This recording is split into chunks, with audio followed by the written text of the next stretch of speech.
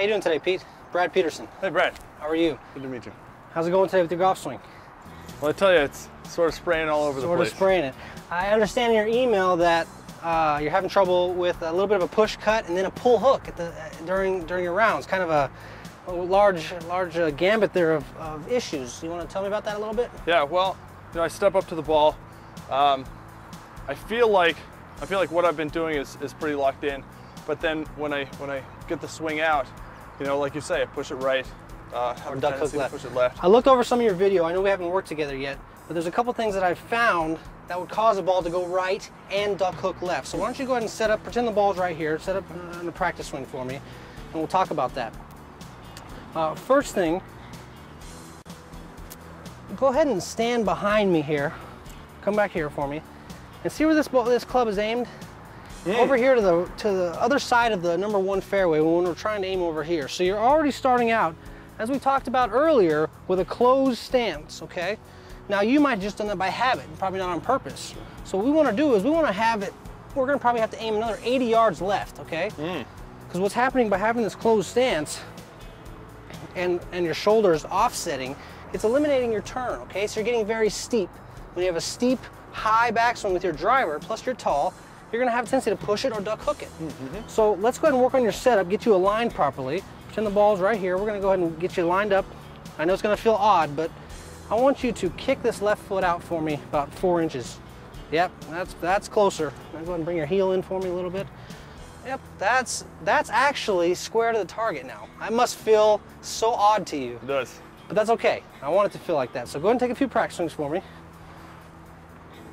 Take one full swing and then stop for me. Okay. All right, now go ahead and go to the top and stop for me. I know it feels weird, but try not to worry about it. Okay, you have a tendency, Pete, to get yourself in a position right about here, okay? Now this is what I talked about over-rotating. I talked about earlier, and it caused you to get steep. You have all your weight now on the left side ahead of the golf ball. What happens is you come down right on top of the golf ball, which causes you to get ahead of it, and will cause that club face to be wide open like that. But because you're obviously a pretty good athlete, you can sense that you're doing this, so sometimes you'll overcompensate and you'll roll these hands really high like this to try and save it. And the ball's gonna go dead left. So we're gonna get you in a better position at the top so you don't have to work so hard to hit a straight golf shot, okay? Okay, so let's take a practice swing again. Make sure we exaggerate our foot out, good.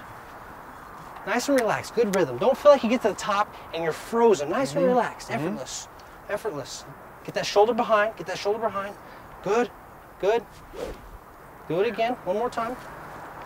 Now slowly come down on the downswing this time. Go ahead and rotate and get your behind. Go ahead and stop. Now from there, rotate without pushing my club towards me.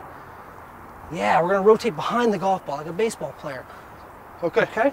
One good full swing, practice swing here, and then let's go ahead and hit it. Nice rhythm. 1, 2, 3, relax, relax, relax. Good, good. Oh, much better, much better. Let's go ahead and hit this ball.